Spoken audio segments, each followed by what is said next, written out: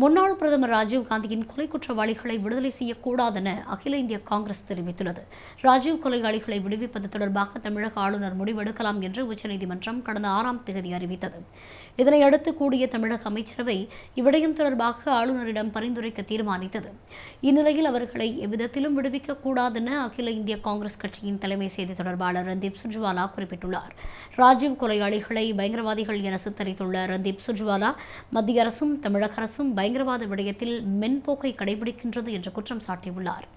அத்தோடு ராஜீவ் கொலையாளிகள் விடயத்தை வைத்துக் கொண்டு அரசியல் செய்து வருவதாகவும் அவர் குறிப்பிட்டுள்ளார்.